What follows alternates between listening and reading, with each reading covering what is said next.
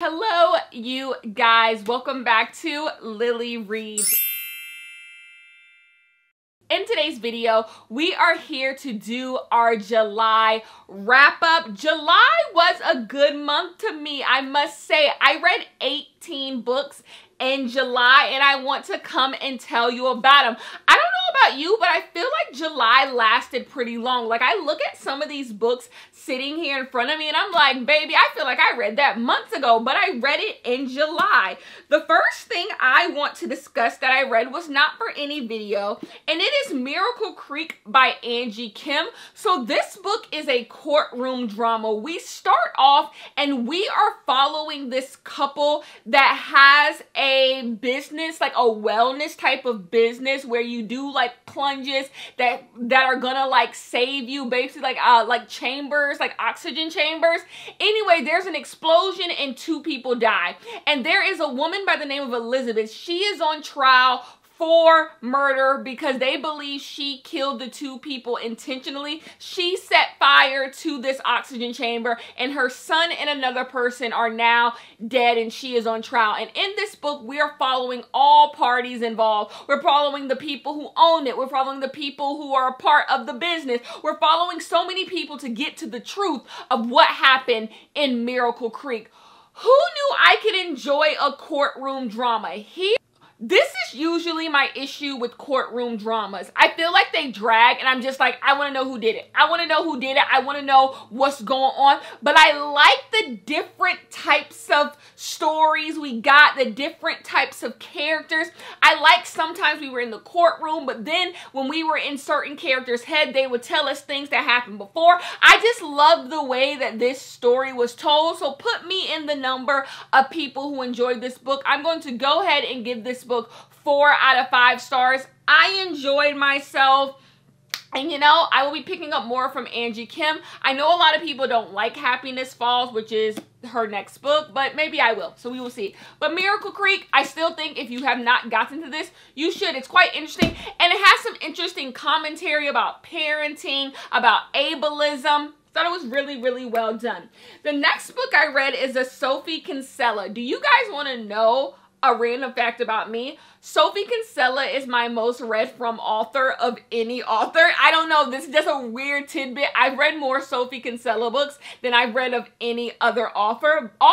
But anyways, this month I read Sophie Kinsella, My Not So Perfect Life. So in this book, we are in London and we are following a woman who is trying to make it up the career ladder, but things aren't really going like she wants to. She sees everyone around her living these glamorous lives, and her life is not that. She's kind of a flunky at her job, so she gets on Instagram and she lies about her life. She tries to romanticize her life, but really it's just lies. And one day she gets fired and she has to go work on her family's farm, and this is just her story about her trying to find herself. This book was long.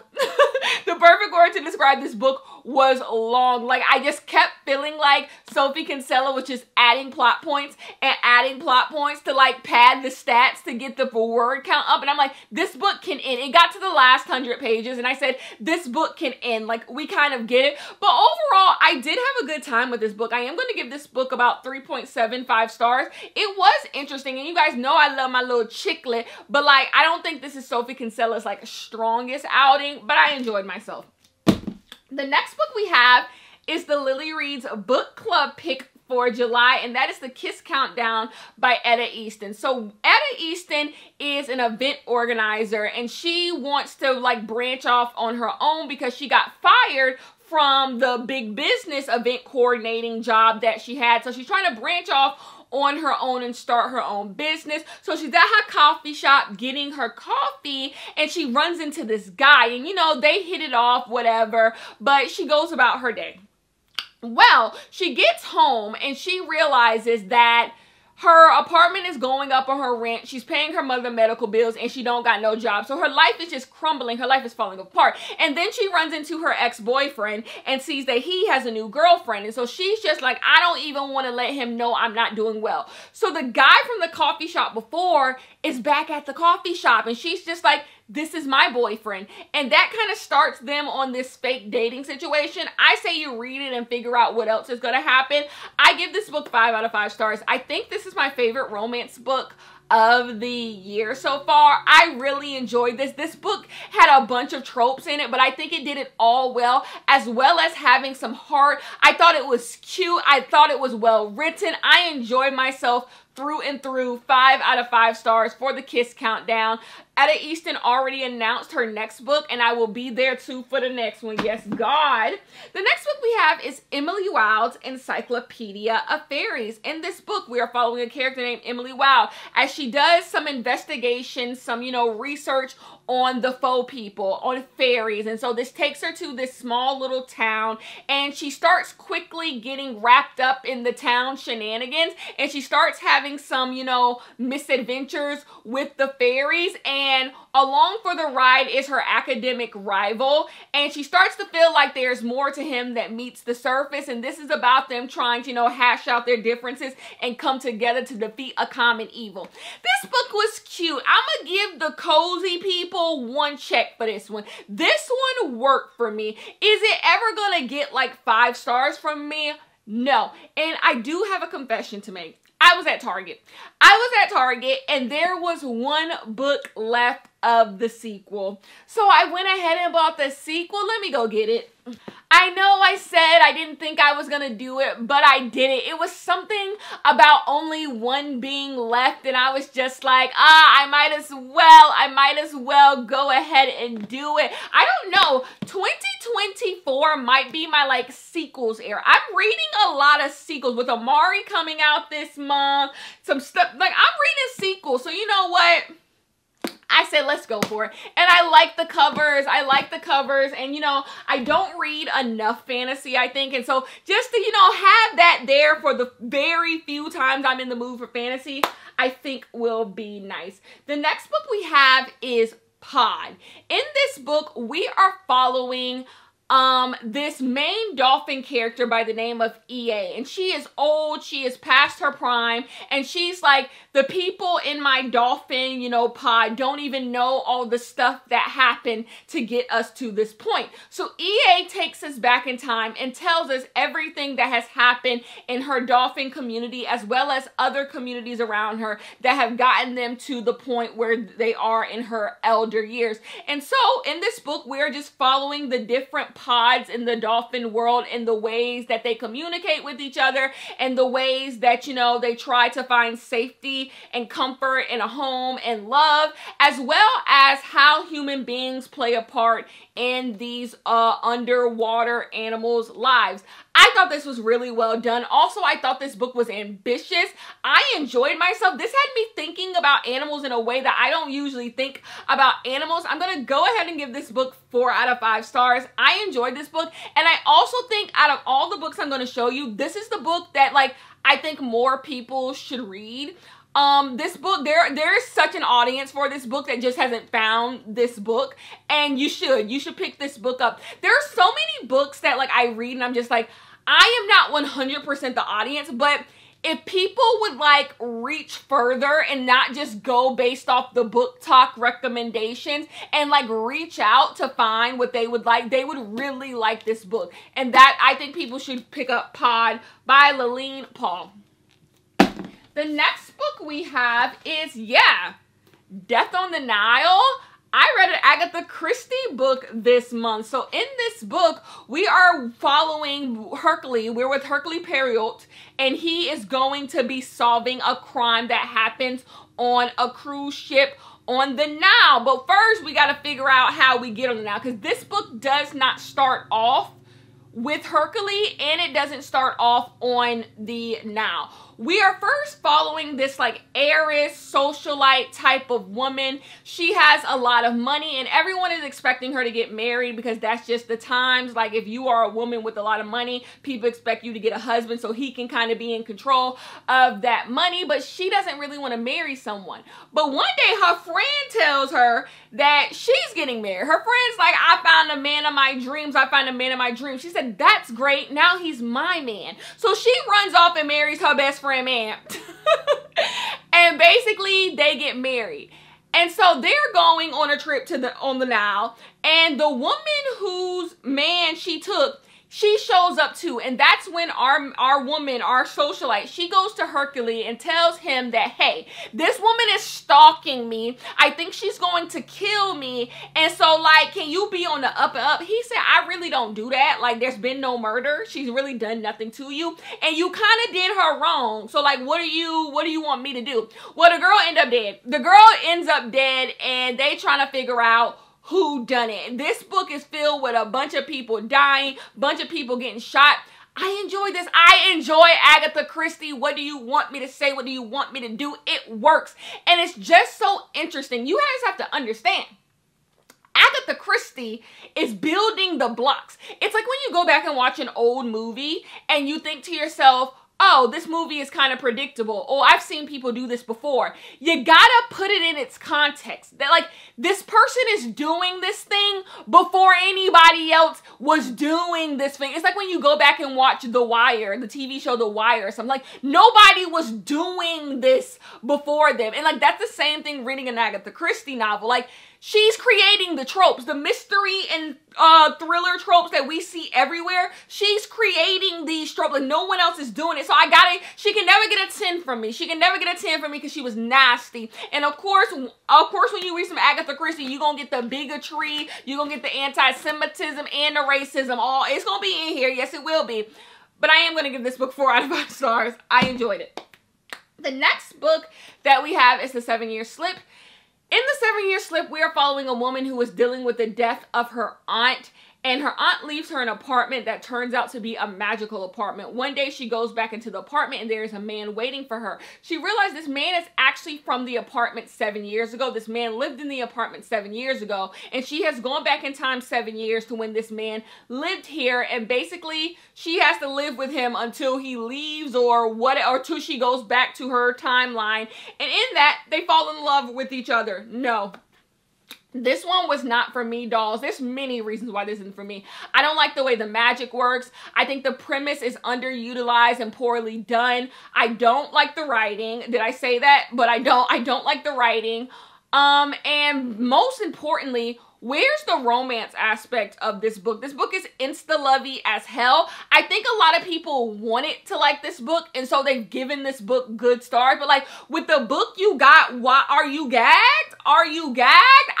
I don't understand it. I simply do not understand. These characters knew each other for a few days, and all of a sudden we were supposed to believe they were so madly in love with one another. The magic is so like weird to the point where I don't even think it makes sense, honestly. No, this one wasn't for me. 2 out of 5 stars. This will be getting unhauled and will no longer be in my library. The next book I want to talk to you guys about is The Summer It Girl. Let me see if I can find it. I can. This is easy.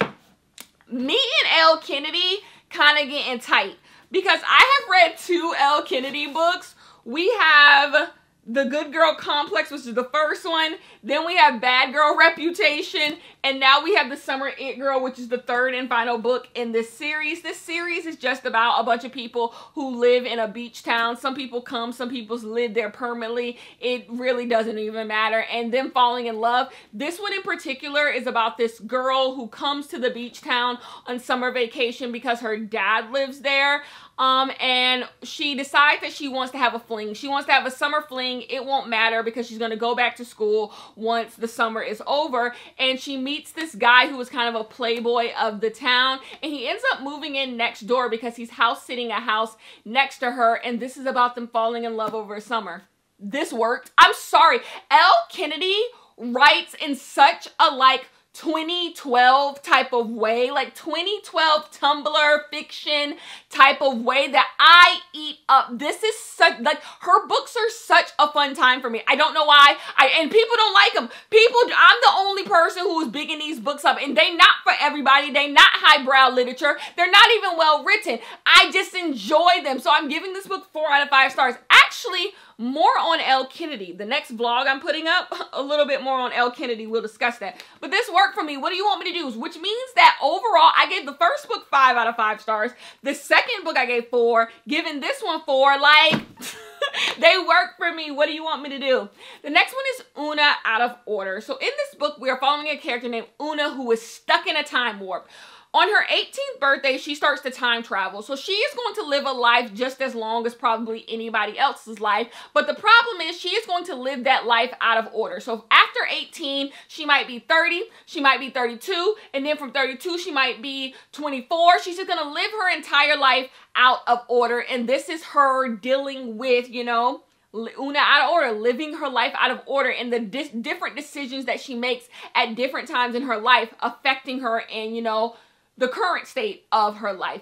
This book is such a downer. And I said this in the vlog. I talked about it. No book owes me fun. No book owes me joy. But I do think we gotta have a balance. Can we have a balance? This book has no balance. This book is sad all the way through. I feel like we didn't get to know Una as a character very much. We really didn't get to sit in the idea of this story. This book had a lot of reflections, Una reflecting, and never did it really feel like I was in the story. I was seeing Una, what Una gets up to, except in like one time jump. So I'm gonna give this book 3 out of 5 stars. I'm actually knocking it down 0.5 from the vlog where I read it in. This one didn't really work out. Maybe at a different time. I'm definitely going to keep this book because I do think it has an audience and I would lend it out to people. And I think I'm going to revisit it one day, but that one wasn't a true winner for me. The next book that you guys don't know that I read was Christina Lauren, The True Love Experiment.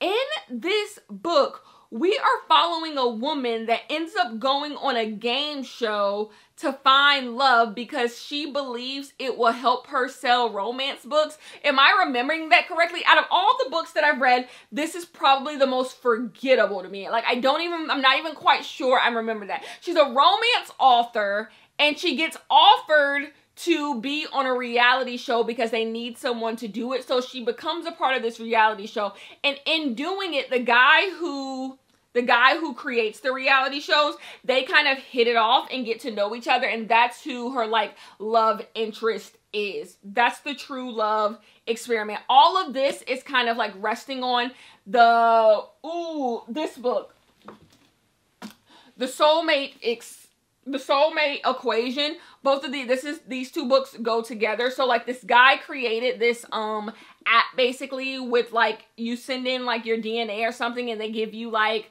somebody who's gonna be your, you know, your forever. And that's basically what she's doing. She's using her matches to get on this dating show. And that's what it's about. People really like this book. When I log this book on Goodreads, people really enjoy this book. I have an issue. This goes back to like my issue with magic, with like unexplained magic. An issue I have with dating show books is that they never feel like you're a part of a dating show. Can I get someone to make a dating show book where like we're really on a dating show, like we're getting to know like all the people that they might be with? It feels like people like wrote me in like, here's a dating show romance, and then they just drop it. They just completely drop it and just go off. There's just like one guy who they obviously want to be with. Like, I want a true dating show romance, but this was just fine to me. I'm gonna be quite honest with you. I enjoyed The Soulmate Equation way, way more. This one, I ended up giving it like 3 out of 5 stars. I don't know. Let's move on to Delhi Weds Destiny. This is also kind of a forgettable one by Tommy O'Barrell, unfortunately. So in this book, we are following 3 women who went to college together and who were friends. One of the women's daughter is getting married, and that is what is bringing all of these women back together. Are they going to... Where are they going to be? All of these women are headed back to Lagos for the wedding, and this is about them all being in different places as adults. So they knew each other as like, you know, young adults in college, and this is about, you know, 20 years later, where are all of these women, really 30 years later, where are all of these women at? My biggest issue with this book is, number one, it is far too flowery. And the book doesn't spend any time actually being the book. It just wants to give you flowery sentence after flowery sentence. You ever read a book and it feels like the author doesn't actually want to write the book that they said they were going to write for you? That is this book. It feels like every time there was a moment for interesting storytelling, interesting characters, this book just evades it, There's a moment in this book that is supposed to be filled with so much tension. Actually, the tension is already there. These characters should be coming to a head and it just fizzles into nothing. And you're just like, what was the point of this then? One of the characters completely is like missing in the middle of this book. This book just didn't come together to me to be a solid book. It was written, the words on the page are well, the sentences are crafted well, but I just feel like overall the story isn't there. And if you think you're reading a book about Delhi wedding destiny, you're not. They're not even in the story to the end, and then it's just like, okay, who cares about this woman? It didn't all come together for me. It was choppy.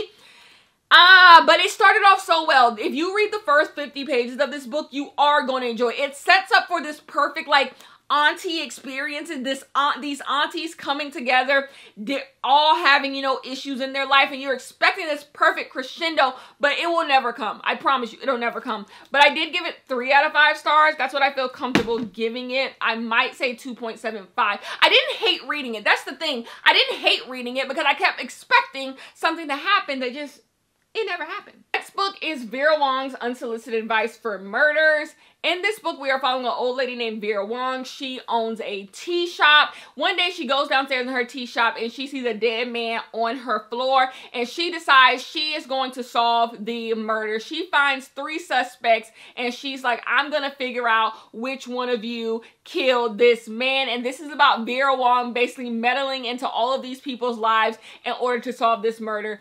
I enjoyed this book. I enjoyed it so much. Yes, I pre-ordered the sequel. Who would have thought? I was so nasty to Jessie Q Sutanto for the Dial A for Auntie series, but this is proof that just because Kenya doesn't like one of your books, I don't write you off. If you give me an interesting premise and I think there's potential in you, I can enjoy you. And I said Jessie Q Sutanto has some good ideas. Like, I think something could work with her, and it did. I'm going to read this series. I think till the wheels fall off. I enjoyed this series. I think everything that Jessie Q Sutanto did wrong with Dial A for Aunties with the aunties, she fixed with Vera Wong. Vera Wong is intelligent. She still has that, you know, like, being an immigrant and not really being sure of what her place is in society as an older woman, but it also, she's smart, she's quick, she knows what she's doing. I enjoyed it. 4 out of 5 stars. We had a good reading. I feel like I keep saying 4 out of 5 stars. There really was no dud. The 7-Year Slip is our only dud. The last book, Accidentally Engaged. So in this book, we are following a woman who is a bread maker. She wants to be a bread maker. She wants to have her own bakery, which really goes against her parents because she has strict Muslim parents who want her to come work for the family business, but she doesn't want to do that. But their biggest thing is they want her to get married. So they try to set her up on a marriage. There is a guy who is coming from England who is going to work for her father's business, and her father wants to set him up with her. They end up living in the same apartment building, and this is about them like realizing that they're, you know, their wedding was, you know, arranged, but maybe they can be a couple, and them learning to love each other outside of their meddling parents. This book started off rough. At first, the writing was not my style. I found the writing to be choppy, wordy, no. But I stuck in there. And baby, after the 150 page mark, I was kind of kicking my feet up. The ending of this turns very like sleuthy, like cozy mystery-ish, which I also thought was really good. Like, this is one of those books that you gotta wait for the author to get her footing, and then I really think she hits her stride. And this is one of those books that I'm really happy I didn't DNF because it was worth it. In the end, I gave this book 4 out of 5 stars. 2 more books and I'm done. 2 more books and I'm gonna go. Y'all can get out my face. The Rehearsal. So in this book, we are stuck in a time where, you guys, basically, my reading month can be, you know, summed up as time warps. Everybody was in a goddamn time warp. We're in another time warp with The Rehearsal. So in this book, we are following a couple that is going to get married. They're both from different sides of the tracks. The girl is more rugged. Her family is more homely. The guy, he comes from a rich family. And basically, both of them are keeping secrets. Both this couple, they're keeping secrets from each other. And one day, during the wedding weekend, these secrets come out and they have this huge argument. Well, they wake up the next day and they relive the day over, and they quickly realize there is something that is happening in this day that they are going to have to fix in order for their life to continue on. This book is like an anti-romance book. And that's why a lot of people, I think, don't enjoy it. But I did enjoy it. Did I find this book to go on a bit too long and to be repetitive? Yes. But I think I find that with all time warp stories, they just get repetitive. And that's what this book 100% did. But I enjoyed the message of this book. And I enjoyed reading a romance book that was kind of raw and honest and real, and really asked the reader to think, should these characters be together? And really have a hero and a heroine working through their drama and their issues on page. Because oftentimes in a romance book, everything is flowery. Nobody really thinks about the optics of them being together. Like, if they say they're gonna be together, they're gonna be together. But this book really makes you like get into the weeds of, should these two people actually be together? So I did give that book 3.75 stars.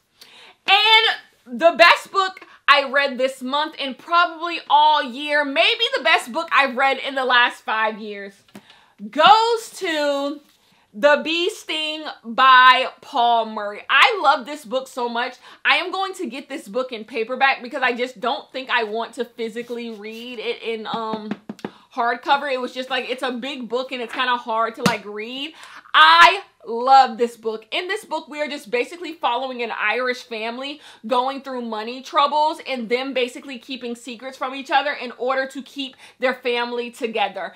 And that's all I'm gonna say, but this book is almost 700 pages of pure bliss, because it was so amazing to read a book where someone knows how to write, someone knows how to tell stories. Everything in this book is intentional. I think this book would be even better on reread. I loved this book. I'm going to say I loved it. This book is 100% going to be in my top 10 books of the year. I hope I read a better book this year, but I don't think I will. It's just like, everything about it was perfect. That's it.